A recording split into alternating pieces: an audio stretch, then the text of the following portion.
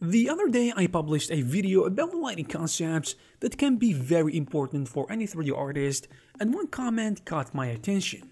Inspiration tasks again at it, explaining basic things like it is something new. And this actually gave me the idea for this video.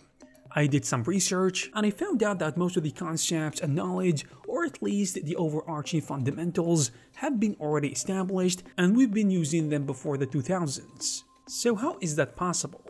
Let me explain. You see, most of the fundamental concepts in 3D animation, game development, VFX, and 3D in general have been discovered before the start of this millennium due to the rapid advancements in computer technology and the pioneering work of the early computer scientists and artists. Which honestly I believe they were artists and scientists at the same time. In the 70s and the 80s, the development of basic algorithms for rendering, shading, and modeling laid the groundwork for what would become the standard practices in these fields. But I believe the 90s saw a more significant leap in the application of these concepts, driven by the increasing power of computers and honestly the demand of CG work, which pushed the concepts and theories that were discovered to be practiced and become a real thing. And I firmly believe that the foundation laid during this era have been the cornerstone of what we have today. So let's try to break it down a bit more and go back in history to the 70s all the way up to the late 90s.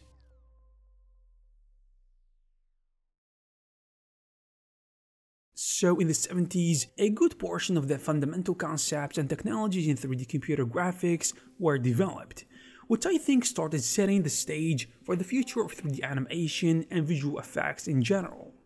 And one of the key discoveries during this time was the development of polygonal modeling techniques, which allowed for the representation of 3D objects using a mesh of polygons, and this method became a cornerstone for 3D modeling, enabling of course the creation of complex shapes and forms in digital environments that we know as 3D software. Another major advancement was the invention of raster graphics, which allowed for images to be displayed on screens by representing them as a grid of pixels. This technology actually was crucial for rendering images, I mean 3D images and animations, on computer screens, and it marked a shift from vector graphics, which were limited in their ability to represent realistic scenes. The 70s also saw the development of basic shading techniques, such as Gouraud shading and Funk shading.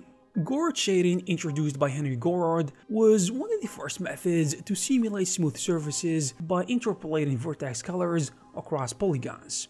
And Funk shading, on the other hand, improved upon this by interpolating surface normals instead of colors, resulting in a more realistic highlights and better representations of shiny surfaces. Interestingly enough, and based on what I found, the 70s saw early experimentations in keyframe animation, where specific keyframes are defined and the computer generates the in-between frames. And this method became essential for 3D animation and remains a very important fundamental technique in animation even today. But here's the thing, the combination of these discoveries in the 70s laid the groundwork for more sophisticated techniques and tools that emerged in the following decades.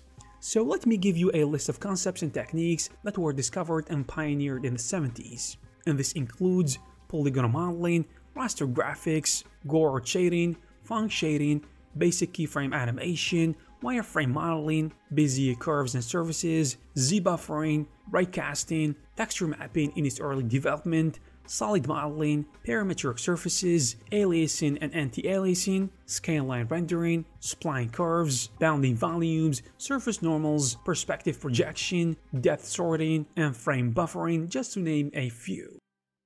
So as you can see, the 70s were a great start in the field of computer graphics, but the 1980s saw a tremendous growth and innovation. One of the most significant developments of the decade was the introduction of more sophisticated rendering techniques, particularly ray tracing, and this is where things started to get exciting. Ray tracing allowed for the simulation of light and shadows with a remarkable accuracy, enabling the creation of realistic images by tracing the path of light as it interacts with objects in the scene. This technique actually was developed by pioneers like Turner Whitted, becoming a fundamental method of producing photorealistic visuals, of course with the standards of that time, which influenced both animation and visual effects.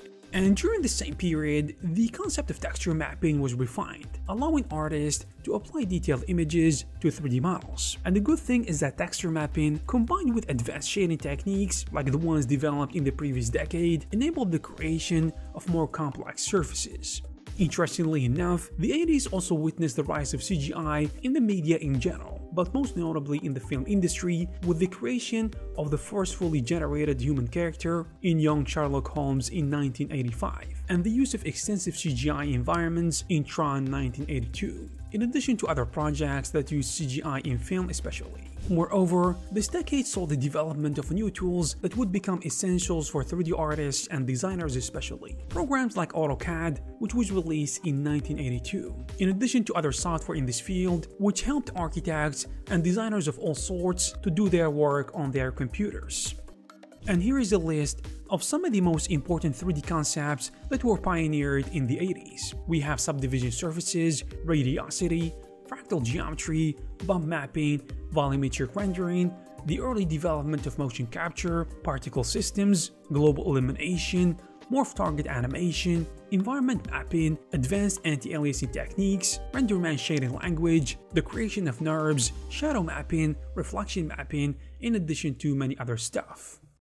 But things started to get serious in the 1990s, and 3D concepts evolved dramatically. One of the most significant developments during this decade was the refinement of polygonal modeling, which became the dominant method of creating 3D objects. And this technique allowed for the construction of complex models using simple geometric shapes, making it easier to create detailed and realistic representations of characters, environments, and all different objects. Basically, the same concepts of polygonal modeling from the late 90s and the early 2000s are the same that we are using today for the most part. Another major concept that gained traction in the 90s was subdivision surfaces. And this technique allowed for smooth and curved surfaces to be generated from a polygonal base mesh, providing a way to create organic shapes like character faces or fluid surfaces. Texture mapping also saw significant advancements in the 90s, and techniques such as UV mapping allowed for more precise control over textures and how they are placed on models. And rendering especially saw a lot of improvement, particularly with development and the widespread use of global illumination, which simulates the complex interactions of light within a scene, including reflections, refractions, and shadows that enabled a new level of realism in 3D graphics. And this period in general also saw the rise of ray tracing to practice, which became more efficient and capable of reproducing stunning realistic images by accurately simulating how light behaves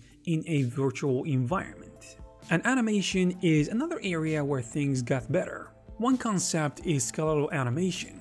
This method allowed for a more natural and fluid movement, particularly for characters, and became a standard in both animation and video games. This decade also saw improvements in keyframing techniques, where specific frames of animation were defined, and the computer generated the in-betweens of frames. And as opposed to the early development, this time it became more refined and much better. Another important and core concept, especially for visual effects, that we have seen in the 90s is particle systems, which were used to simulate fuzzy, like fire, smoke, and explosions, by manipulating thousands or even millions of small particles, which allowed for creating all different things that you can see especially in live-action movies. And here is an extended list of some of the concepts and techniques that were developed in the 90s and we are using till today. And this includes physically based rendering, real-time rendering, skeletal animation, subsurface scattering, high dynamic range imaging, level of detail, normal mapping, ambient occlusion, motion blur, advanced techniques of global illumination, displacement mapping, procedural texturing, image-based rendering, dynamic simulation for soft bodies and fluids, in addition to non-realistic rendering, advanced techniques in inverse kinematics, advanced techniques in particle systems, and the refinement of keyframe animation, in addition to crowd simulation, which was later used in movies such as Lord of the Rings and many other movies. All of these were kind of the basics and the fundamentals that we know today. But of course, over the 20 or 30 years that came later, we saw a lot of developments and progress in the field, and CGI basically became infinitely better. And generally speaking, I would say this era is, the one we are living in today, is the era of application of theories and concepts that scientists pioneered in the early days. But But of course the wheel of progress is still moving forward, and we are still coming up with kind of micro techniques and concepts that help us as 3D artists become better and create better art even faster and more efficiently, which is more important actually. And there you have it, guys. I hope you found this video useful and informative. If you did, please give it a thumbs up. Also, please subscribe to this channel to receive more videos like this. Thank you very much for watching, and I will see you in the next one.